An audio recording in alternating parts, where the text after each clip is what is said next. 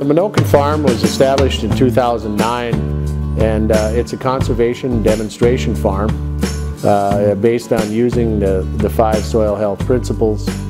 I'm kind of the overseer or manager of the Menoken Farm and have been since 2016. So I feel very privileged and honored to be able to do what I do.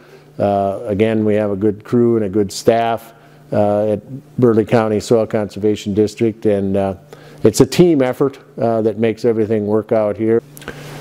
It was the brainchild of the Board of Supervisors at the time, and Jay Fear, the District Conservationist, retired soil health specialist now from NRCS. So.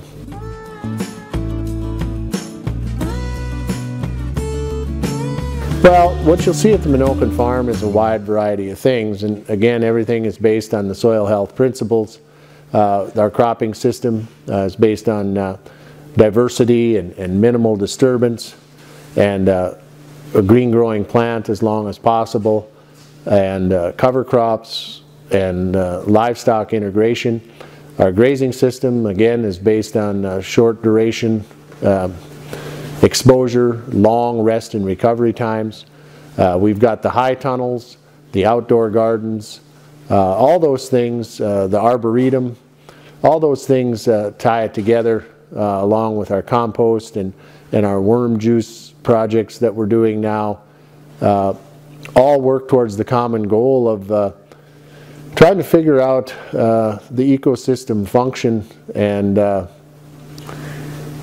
how we can integrate that in the production model that we have in agriculture today. Well, obviously the armor, soil armor is huge. You need to protect the soil in order to regenerate it and preserve it. You have the continual live root, and so that means green growing plants as long as Mother Nature will allow you to do that.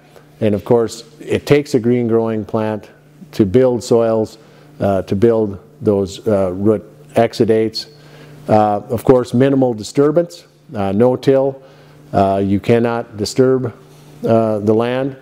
And then of course, livestock integration is a key component, one that's often overlooked. And again, diversity of plants is, you know, to have the warm season grasses, the cool season grasses, the warm season broadleaves and the cool season broadleaves. Diversity is a key in your cropping rotations and in your cover crop combinations.